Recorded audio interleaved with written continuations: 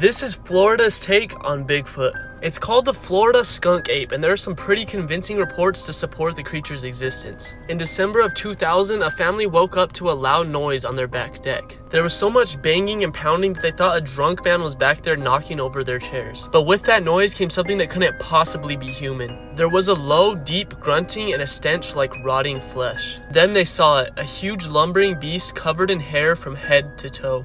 The family thought it was just an orangutan that had escaped from the zoo. But when they saw this picture that the family took in the backyard, they knew it was the Florida Skunk Ape.